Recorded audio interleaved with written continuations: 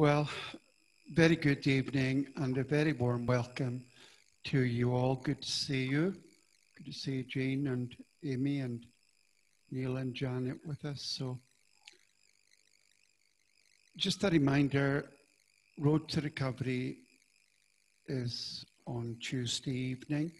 We've got DJ who's going to speak for us. And we've been looking at ways that we can develop Road to Recovery. We've been talking with Mandy Nutt, who runs the Road to Recovery in Tain, and we hope to hold a joint Road to Recovery periodically. So that would be something that you could pray for, please. Prayer meeting will be myself, God willing, and Friday we have the Eastern Bartonshire Food Bank operating from 11 till 1. So that's under restricted conditions, of course. And a reminder, we've also got our own Harvest Basket Food Bank, which is really available on request. So if you know anyone who needs any out of hours help, we'd be very glad to help out. And I think that's all at the moment, but we'll begin our worship of God by singing to his praise in Psalm 111 from verse 1 to the end of verse 6. Praise ye the Lord with my whole heart. I will God's praise declare, where the assemblies of the just and congregations are, to the praise of God.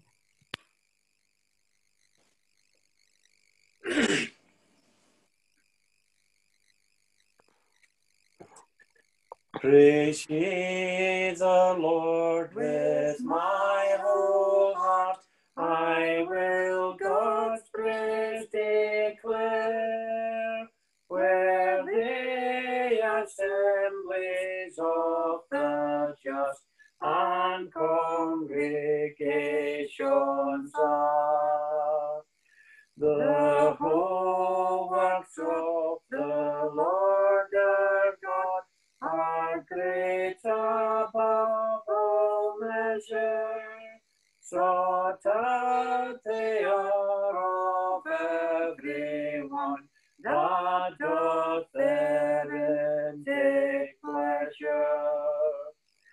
His work most honorable is most glorious and pure, and his untainted righteousness forever doth endure.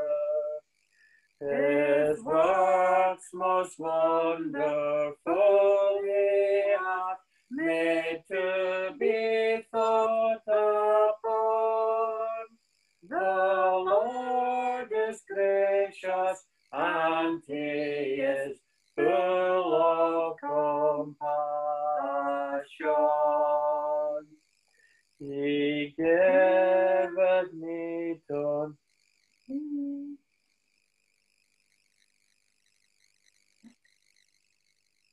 He giveth meat unto all those that truly to him fear, and evermore his covenant he in his mind will bear.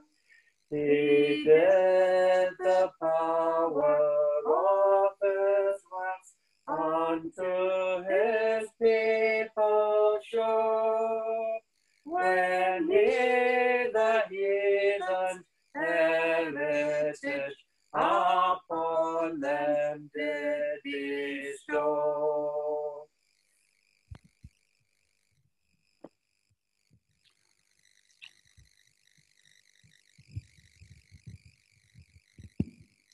We'll pray together. Our gracious God and our loving Heavenly Father, we look to you once again, Lord, to bless us. We praise you and thank you that you've once again, Lord, gathered us together on this lovely evening, Lord, this Lord's Day Eve. And we pray, Lord, that you would make yourself known in our midst and in our hearts, Lord. We thank you, Lord, for the words we were just singing. Praise ye the Lord with my whole heart. I will God's praise declare. May it be so, Lord, that we would be stirred up to magnify and bless your holy name, that you would help us this evening, Lord, to worship you in spirit and in truth, that you might be exalted, Lord, and that you would inhabit the praises of your people according to your own precious word. We thank you, Lord, that you are the God who is sovereign, and you are the God who is almighty. You are the God who is loving and caring and compassionate, Lord. And you're the God who is righteous and yet gracious and full of compassion. We thank you, Lord, that you're the God who provides for us in so many ways. In your providence, Lord, you bring things about to bless us and help us. We thank you, Lord, this evening that you understand us as who we are and for who we are. And we bless you and thank you, Lord, that you accept us in Jesus Christ, that we can come to Jesus as we are, and yet, Lord, you take us and you cleanse us and you don't leave us as we are. We bless you for that, Lord, that you wipe away our sins and that you then work in us, Lord, and to bringing about, Lord, a Christ-likeness in us. And we pray, Lord, that you would continue to work in us and that we would, Lord, yield to your Spirit. We confess our sins this evening. And we pray, Lord, that once again you would forgive us for all our many sins. We thank you, Lord, that you have promised if we are faithful to confess our sins, that you are faithful to forgive our sins. And we rejoice in the great and glorious and merciful Savior that you are, and that we can call you our Savior, that we can call you our Redeemer. And thank you, Lord, that you are our Father. And we pray this evening that you would fill our hearts, Lord, with thankfulness, and that we would be a praising and thankful people. We thank you, Lord, in all aspects of our lives, how you guide us, direct us, and take care of us. And we want to acknowledge that this evening, Lord, and to give you all the glory for it. We pray for the work of the gospel to the ends of the earth this evening, Lord. We ask, O Lord, that you would just bring your word, Lord, in a way that would impact lives, that would change lives, that would bring salvation, that would not only impact individuals, but communities and districts and nations, Lord, and indeed all the nations to the ends of the earth, that your word, as it goes out today, Lord, would accomplish what you have purposed in the lives of your people, Lord, and that it would bring many into a relationship with yourself. We do thank you, Father, for the work of the gospel in the Free Church and in our partners, Lord. We thank you for them. We pray this evening, Lord, that every pulpit and every preacher in the land who preaches the gospel of Jesus Christ would be blessed, Lord, and every congregation that comes under the sound of the word would truly be blessed, built up, and edified in wonderful ways. And Lord, we thank you for our own land. We know, Lord, that as a people in our nation, we've gone far from you, but we pray, Lord, you would forgive us as a nation and that you would turn our hearts again to yourself, Lord. We pray, Father, in the midst of the COVID crisis, that again, Lord, a strategy would be implemented, put into place, Lord, that would be really effective, and a strategy, Lord, that could truly just show us, Lord, your hand in it all, that you can turn about a situation in the blink of an eye, and overnight you can turn the heart of a nation. And we pray, Father, that we would see wonderful advances in the medical research and in the medical fight against COVID. We pray for those families who have been affected and sorrowing. We pray, Lord, for peace and grace, Lord, and just encouragement and healing. And those who are sorrowing, Lord, that you would draw very close to them. We remember Ross's friends, Lord, that you would give them healing, and Ian and Kim, Lord, that you would truly bring them, Lord, to a place of health and strength once again. And our gracious God, we do pray for the geopolitical situation in the world. Once again, Lord, we are reminded of the situation in Asia. We pray, Father, that there would be a calming influence, that your Spirit would come, Lord, to give wisdom and to give the diplomatic help, Lord, that is needed to just break through and to free people from escalating situations, Lord. We ask, Father, that there would be peace in Europe and in the UK, as there is still the Brexit struggle is ongoing. We ask, Father, that you would give wisdom and that there would be a turning to Christ in the nations. We pray, Lord, for our missionary friends. We think of Gabriel and Deborah and the children, Lord. Living God, bless them and keep them and help them, Lord. And bless, Lord, the work of the gospel in their midst, Lord, that they would have souls for their hire. And we pray, Father, for Mark and Borchin and Walter and Armand, Lord. You know the work they are involved in South America, Pakistan, and Africa, Lord. We ask, Father, that you would richly bless them, Lord. Give them all the help they need, Lord, that you would supply all their needs according to your riches in glory, Lord.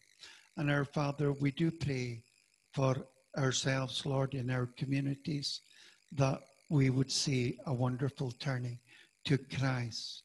And we really pray, Lord, for a breakthrough, that once again we could gather to worship, Lord, without restriction and without fear of endangering anyone's safety or indeed endangering anyone's lives.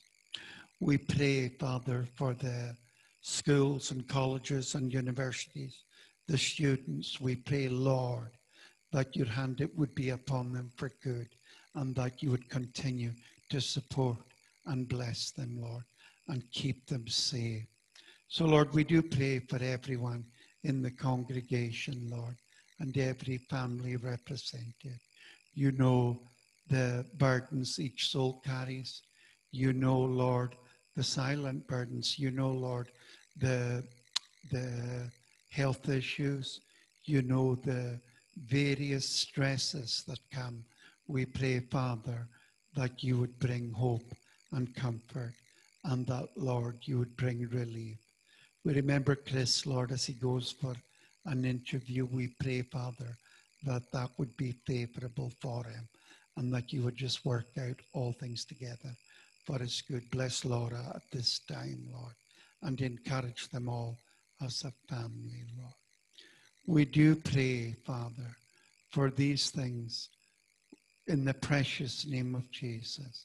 And we ask, O Lord God, that you would be glorified here tonight and that we could truly acknowledge from our hearts that it was good for us to have been together. And we ask it in Jesus' name, with the forgiveness of all our sins. Amen.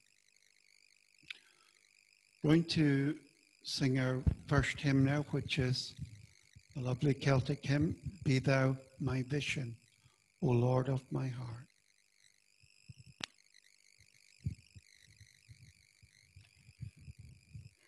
Be thou my vision, O Lord of my heart. Oh, not be all else to me, say that thou art.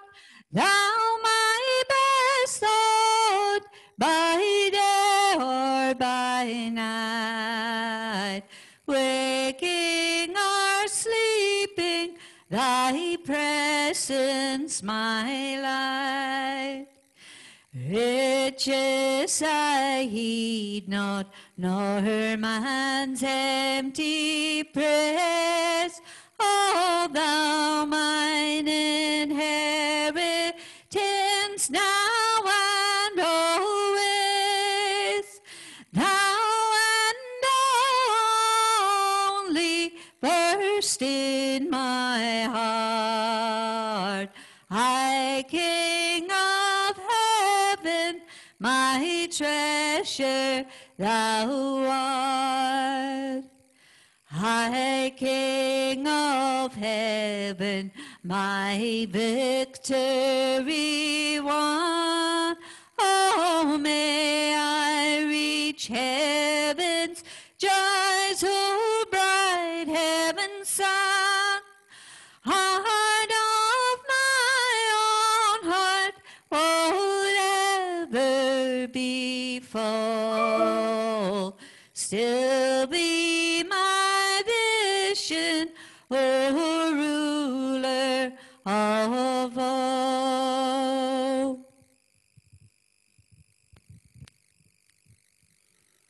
We'll turn to the Old Testament book of Genesis, and we're continuing in our study in Genesis chapter 26, and we'll read from verse 6. So Isaac settled in Gerar. When the men of the place asked him about his wife, he said, "She is my sister." For he feared to say my wife, thinking lest the men of the place should kill me because of Rebekah, because she was attractive in appearance. When he had been there a long time, Abimelech, king of the Philistines, looked out of a window and saw Isaac laughing with Rebekah, his wife.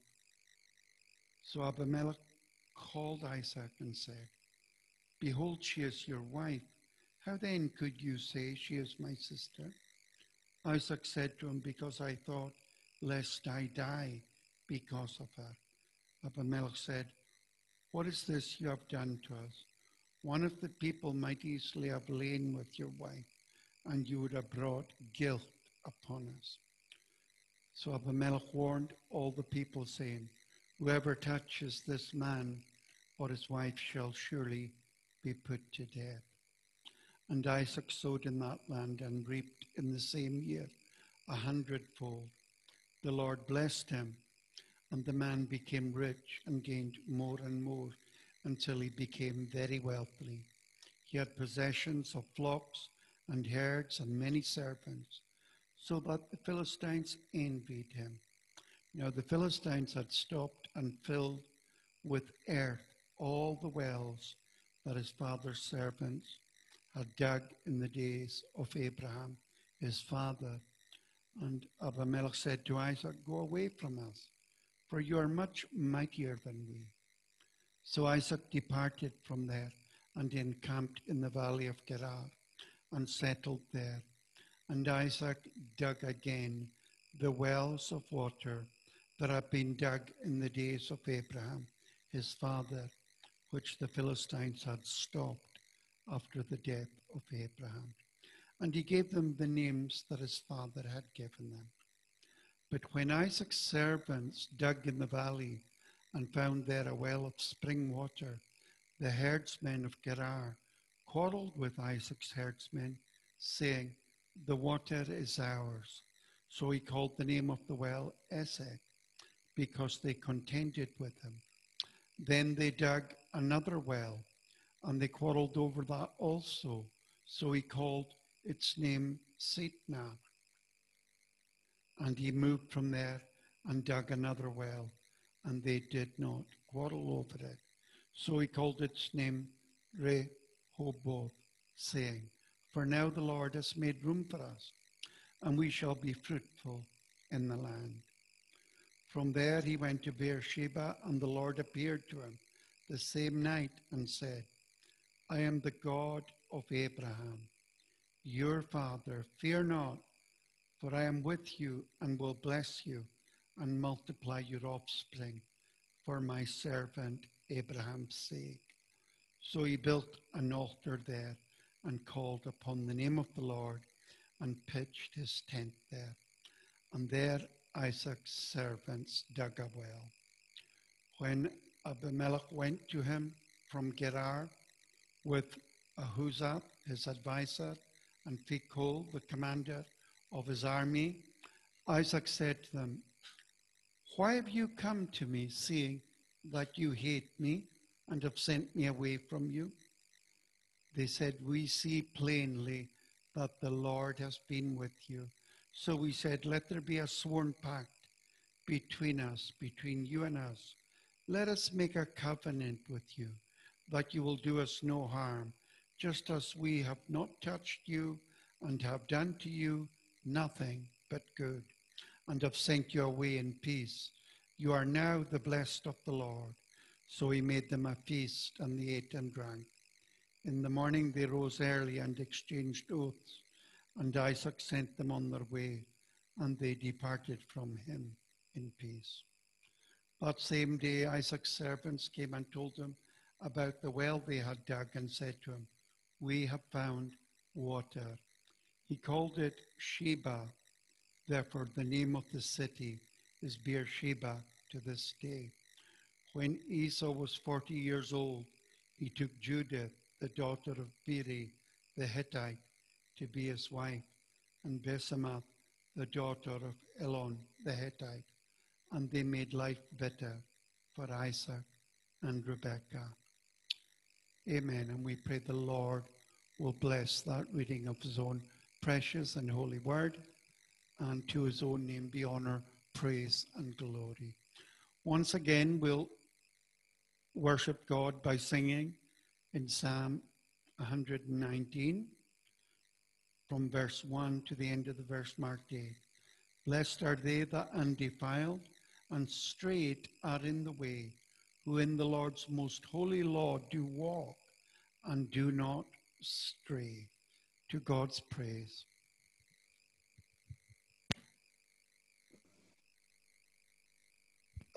Blessed are they that are undefiled, and straight are in the way, who in the Lord's most holy law do walk and do not stray.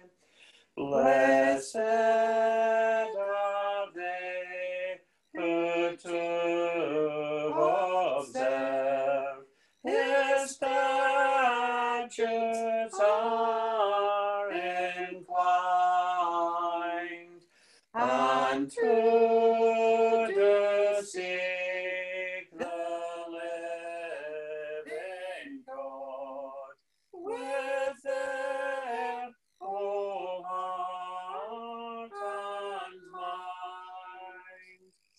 Such it is ways to walk, and they do know iniquity. Thou hast commanded us to keep thy praise carefully. O that thy statutes to observe, thou wouldst my ways direct, then shall I not be shamed when I thy precepts all respect. Then with integrity of heart, thee will I praise and bless. When I the judgments all have learned of thy pure righteousness,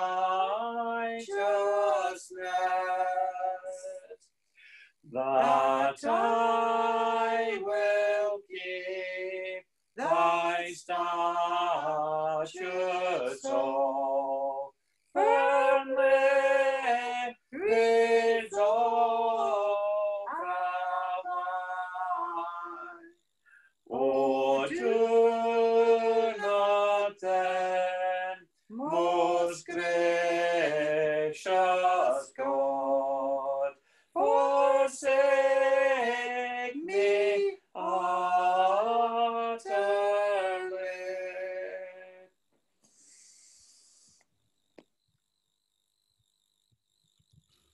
Let's pray together before we turn to God's word.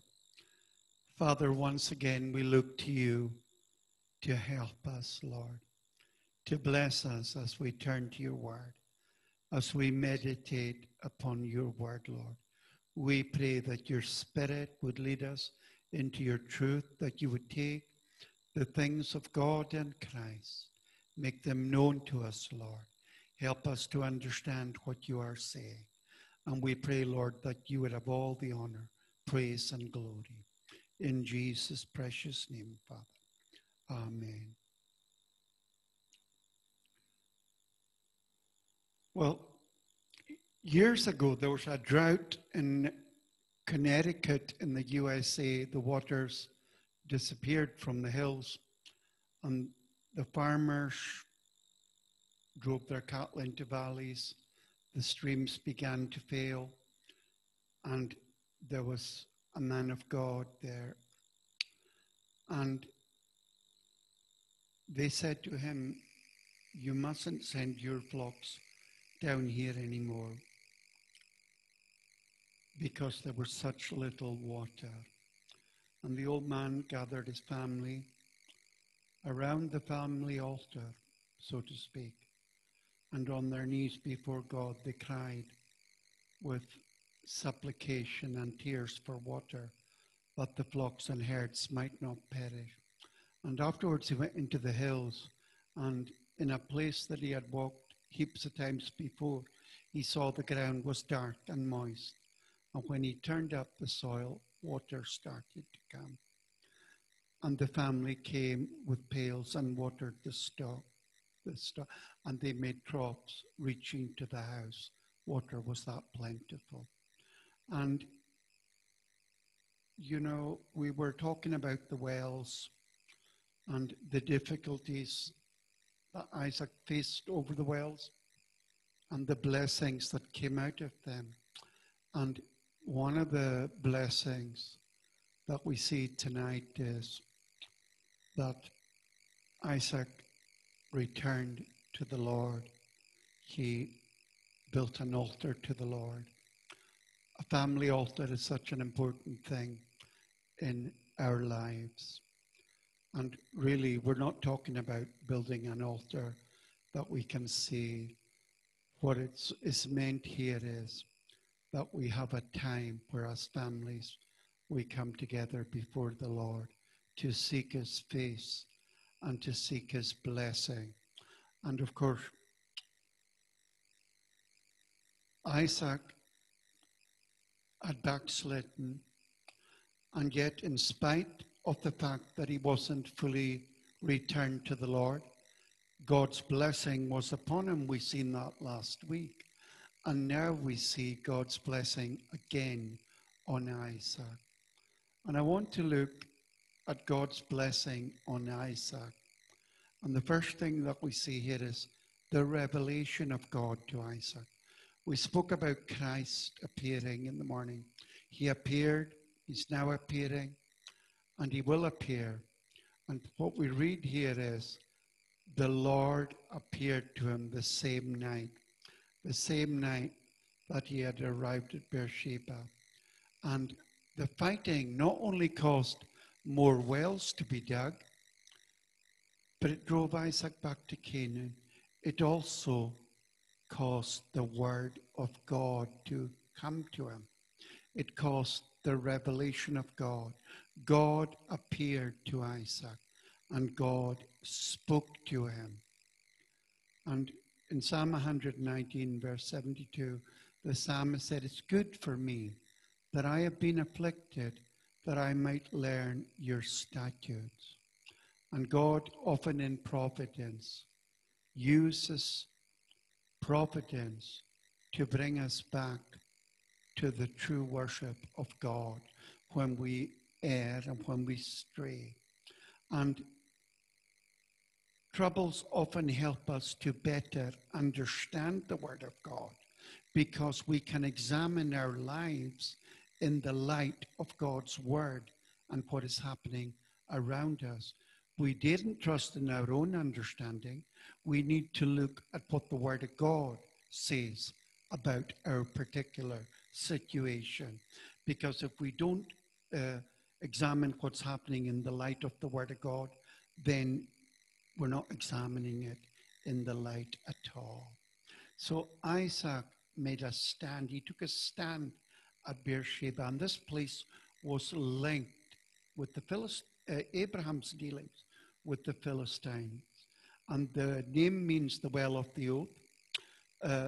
The Philistines had sworn to leave Abraham alone so long as he left them alone. And it was there that the Philistines had confessed that Abraham had something wonderful. They confessed that God was with Abraham. Now, Isaac now came to that same place, and there God came to him. And once again, God spoke to him about the covenant, speaking to him. And we know that that is God's word. And God reveals himself, and the Lord reveals his word. I am the God of your father Abraham. The word reveals the person, the God of your father Abraham. And the word reveals the protection of God. Fear not, we're told. So it's the covenant God. And the covenant God has told Isaac to fear not. So he's protected. I am with you. And there's the presence of God. There's the promise of God. I will bless you and multiply your offspring. Friends, in Jesus Christ, we have the God of our father Abraham. And we have the assurance that we are not to fear, that he is with us, his presence. I am with you always. And we have the promise, I will bless you and multiply your offspring. The promises of God are for our children, our children's children, as many as are afar off, as many as the Lord our God will call. And you see, the revelation was a wonderful one. It brought the word of God to Isaac and the assurance of God as his covenant God. And the response that Isaac had was one of worship. That's what we need, friends. We need a fresh look and a fresh touch from God. Isaac had strayed, and a fresh touch from God had brought him back into that place of worship. And he built an altar and called upon the name of the Lord. The conflicts had driven Isaac back to Beersheba, where his father had been, like we'd looked at. But Isaac was now in the right place. He was in the place of God's choosing. And when we are in God's will, the word of God came to him, and this led to the worship of God. The word of God promoted worship. And friends, that's what our worship, when we talk about worshiping God in spirit and in truth, that is, we worship God according to the truth of his word and by the Spirit of God. Isaac, we're not told, made any altars to worship in the land of the Philistines. And this just emphasizes the truth that when a person is not in the will of God, then surely that person's worship and fellowship is affected. Isaac's response was powerful. He responded in three ways. Worship, by building an altar. He gave the Lord his heart, his life, his all, building an altar. And friends, this involved preparation. An altar just doesn't build itself. And it involved commitment with the Lord in focus. So it involved worship, and he responded in word. The word of the Lord came to him, the revelation of the Lord came to him. It brought a response of worship, and it brought a response of word. He called on the name of the Lord. Friends, what a wonderful thing. He prepared an altar in faith, and now he in faith called on the name of the Lord. He confessed with his mouth the truth that was in his heart. And lastly, he responded in deed, by word. He responded with worship in word and in deed. Work, for he pitched his tent there, and there Isaac's servants dug a well. True worship is in spirit and in truth. True faith honors God.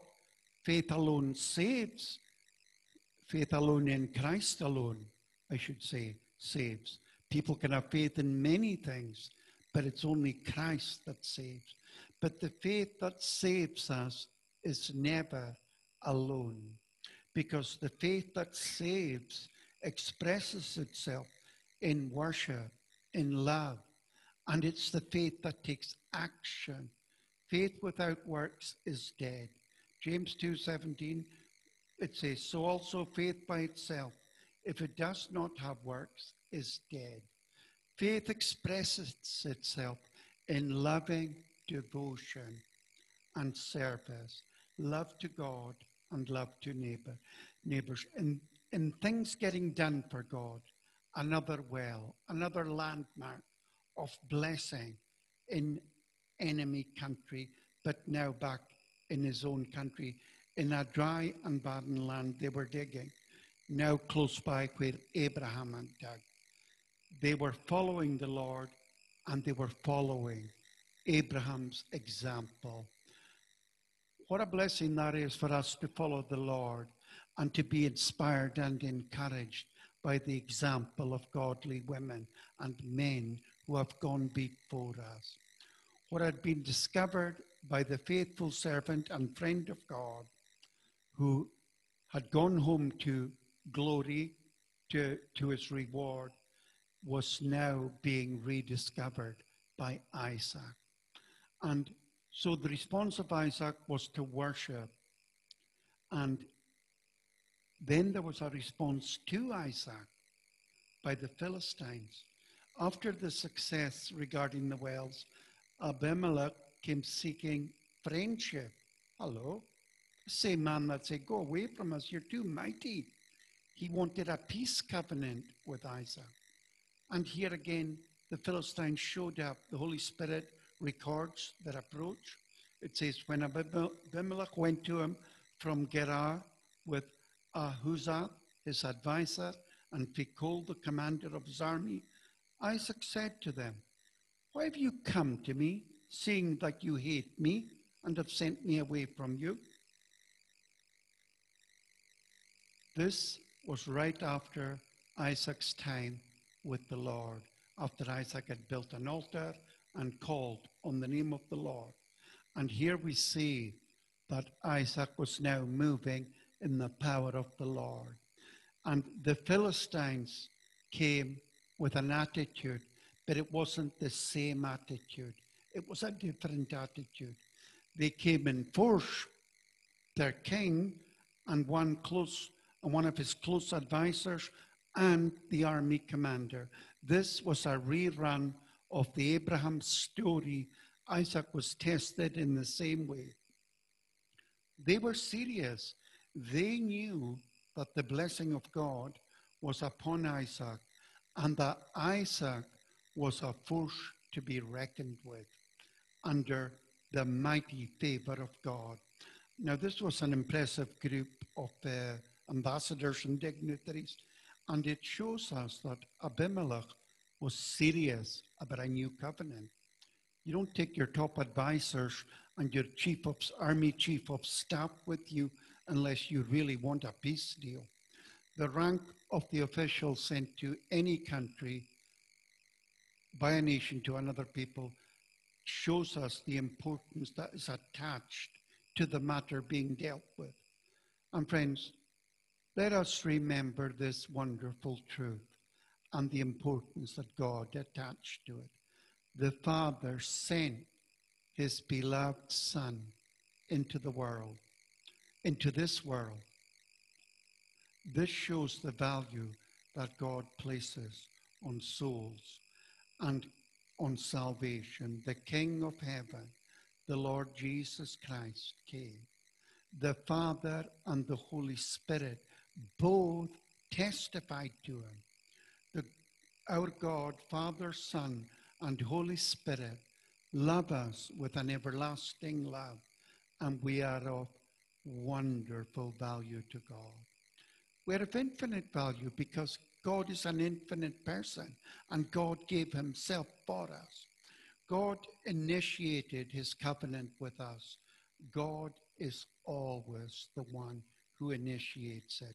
He came to seek and to save that which was lost. That's us, friends. We were lost. I was lost, but Jesus found me. I once was lost, but now I'm found. Was blind, but now I see. The Philistines really are a type of the world, of unbelievers, of the enemies of God. They came to Isaac, and let's remember, friends, we were the enemies of God. Were we so different from the Philistines? God came to us. We didn't go to God. God came to us because God came to us in Jesus, and God is with us. And we're told, for if while we were enemies, we were reconciled to God by the death of his Son, much more, how much more now that we are reconciled, shall we be saved by his life? Like we said a few years earlier, Abimelech had made a covenant with Abraham. But the evil that Abimelech and the Philistines had loosed against Isaac was a travesty and an absolute violation of the covenant. A new covenant with Isaac was needed to replace the old one and to put the principles of the old one back in place. Friends, here we have perhaps, if we think about it, if you like, a type of the old covenant and how nobody could keep the covenant. Everybody broke the law. And here we have a type of the new covenant with the son of promise, with Isaac. And we know fine that Jesus Christ the new covenant, the New Testament is in the blood of the Lord Jesus Christ. And how Isaac typifies this. We are mindful when Moses came down with the commandments, he found the Israelites worshipping a golden calf, and he smashed the tablets. And this was indicative of sinners like us, unable to keep the law. We broke the law, and the tablets were typical of that. And the second time he came down was indicative of the Lord Jesus Christ, the one who has the law in his heart. And in Christ, friends, we have been given the law in our hearts because we are no longer under the law, but under grace. And then came a request. You see, they requested something of Isaac. Isaac received them, but he also rebuked them. Isaac said to them, "Why have you come to me, seeing that you hate me and have sent me away from you?" Now, friends, this was wonderfully biblical for Isaac to do this. The rebuke was needed. You cannot put things right without first addressing evil. We can't brush over evil. We know that love covers over a multitude of sins, but love does not ignore sin. God does not ignore sin.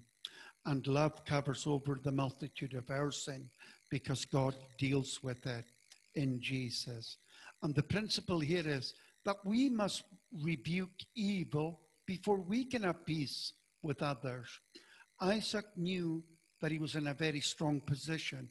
He'd always been in a strong position. But had he only accepted it, had he only been in that place of faith and worship, but he had just lingered and wandered away a bit, like we do. Then they said, "We see plainly that the Lord has been with you." So we said, "Let there be a sworn pact between us, between you and us, and let us make a covenant with you, that you will do us no harm, just as we have not touched you and have done to you nothing but good." Wow, what lies. "And have sent you away in peace. You are now the blessed of the Lord." Here they were claiming that they had done Isaac nothing but good. They said, "We see plainly that the Lord has been with you." The evidence of God's blessing was with and upon Isaac so strongly. Every well he dug, there was water. His servants, his riches, his herds, everything was multiplying. And he was much mightier than the Philistines. Abimelech wanted to have peace with the godly man who was blessed of the Lord. And friends, that was a wise thing. That was a wise move, to want peace with God's people. I think it's very foolish, ultimately, to contend with God's people, because actually those who are contending with the people of God are ultimately contending with God. And it's a very wise move of any nation or ruler that wants to honor God by honoring God's people. And if rulers would be at peace with God's people, we would see that righteousness exalts a nation. But sadly, rulers are opposing God's people, even persecuting and killing them. Abimelech in his request says, "Let us make a covenant with you that you will do us no harm, just as we have not touched you and have done nothing to you but good, and have sent you away in peace." And now this is a barefaced lie. It's astonishing cheek. Abimelech had done Isaac plenty harm. They had persecuted him. They had caused him problems. They stole his wells. They filled in his father's wells. They mistreated him, and they were opposing him in so many ways. Yet, listen to the lie. They boldly claimed they had done him nothing but good. They had a strange idea of good when Isaac had to leave the land because of them. Certainly, the Philistines' appraisal of their own character and behavior is nonsense. But that's what happens without the Spirit of God showing us who we are.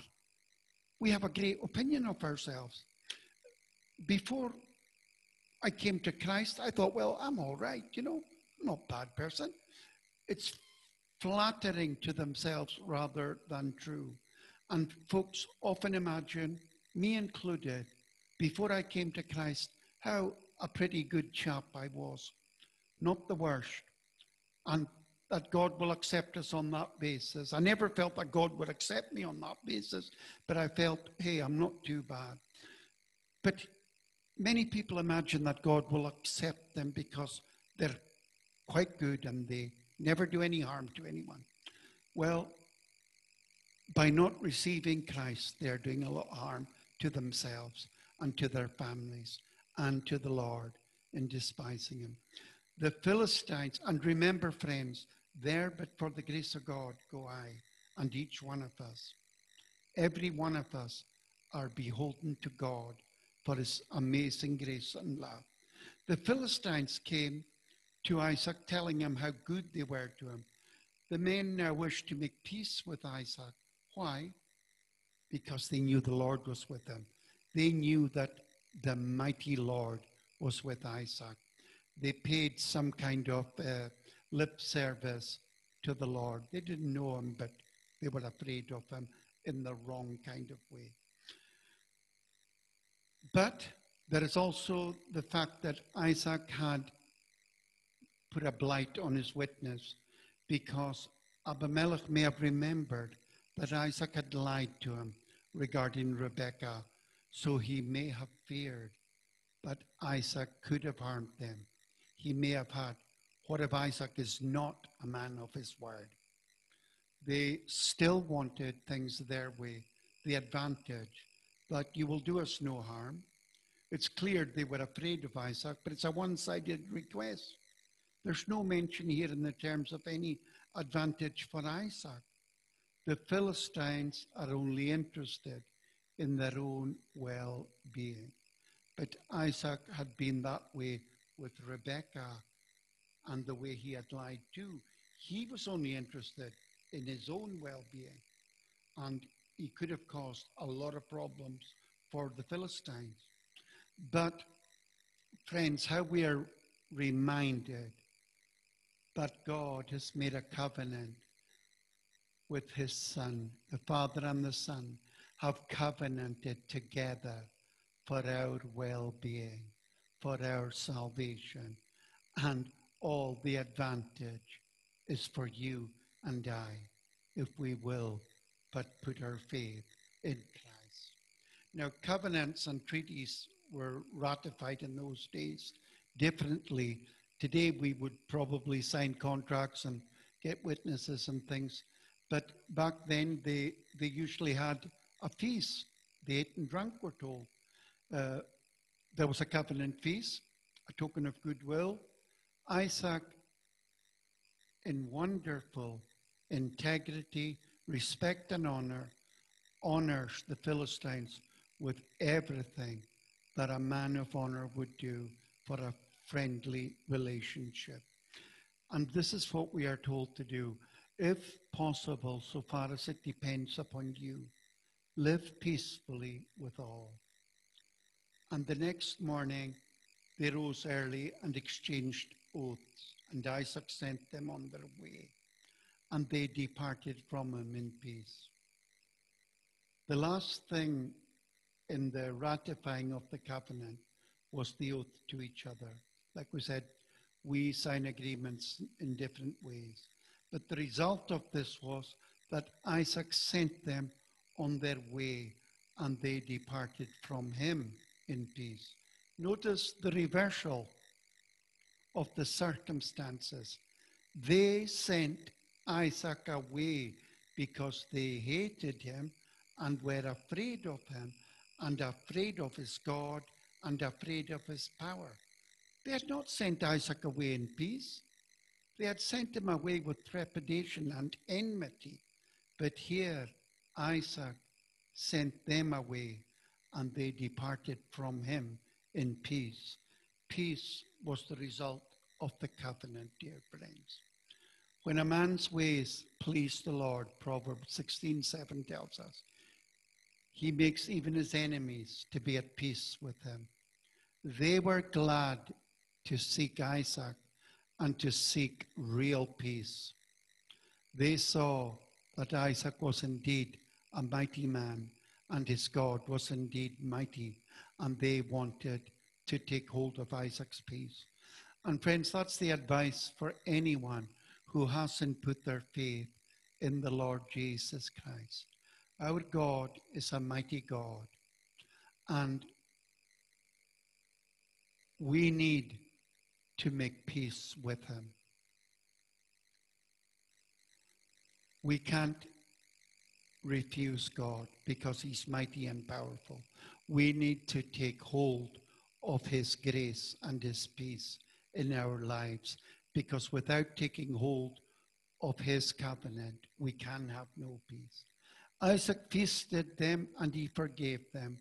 However, he wanted no fellowship with them. Isaac was a friend to sinners, but here now he is no friend to sin. He wanted no fellowship with them, so he sent them away. Friends, we are to be friends with sinners, and we are to do everything that we can when we can. But we are to have no fellowship with sinners, because what fellowship has light with darkness?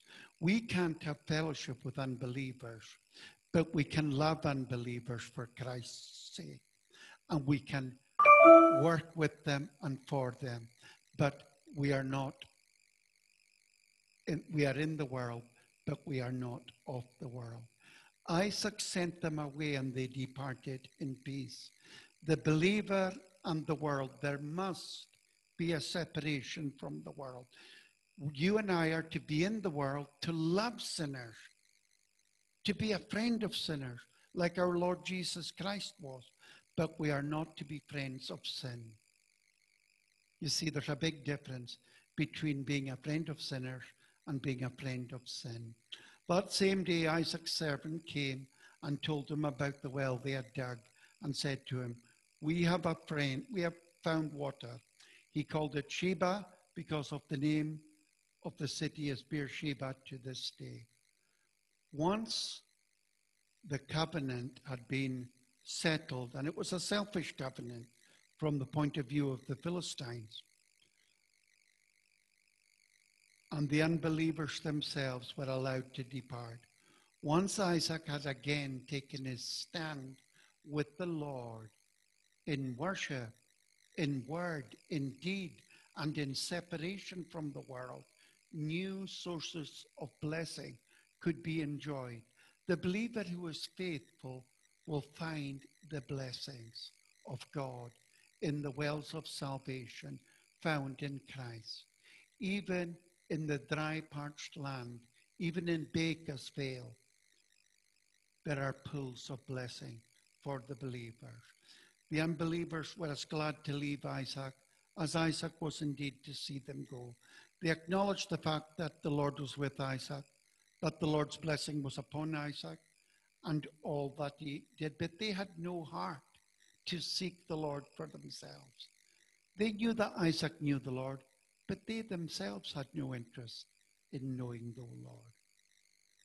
Friends, there can be no real peace for anyone except that peace is found only in Jesus Christ.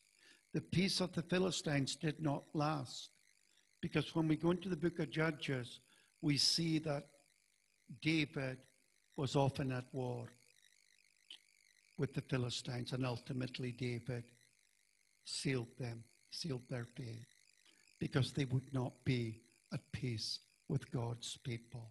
So may the Lord bless his word to us. Let's pray together. Our Father, we thank you for your blessing to us as your people, Lord. And thank you, Lord, for the way you take us. And you ensure, Lord, that we are back in that place, Lord, of worship and fellowship with yourself. And we pray, Lord, we would be wise in the way we deal with the world, that we would love people for Jesus' sake. And yet, Lord, that we would not love the world, but that we would love people. We pray, Father, that you would guard us and keep us in the way everlasting. And we thank you, Lord, for the covenant of peace in our Lord Jesus Christ, who to know is life eternal. In his precious name we pray it, Lord. Amen. We're going to sing our last hymn now, which is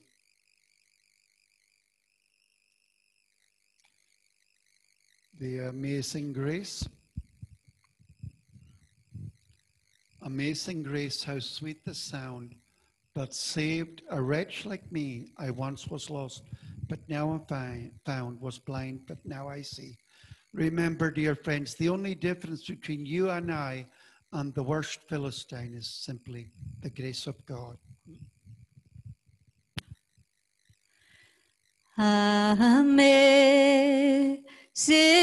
grace, how sweet the sound that saved a wretch like me. I once was lost, but now I'm found. Was blind, but now I see. 'Twas grace that taught my heart to fear, and grace my fears relieved. How precious deep that grace appeared, the hour I first believed. Through many dangers, toils, and snares, I have already come. 'Tis grace has brought me safe thus far, and grace will lead me home. When we've been there 10,000 years, by shining as the sun, we've no less days to sing God's praise than when we first begun.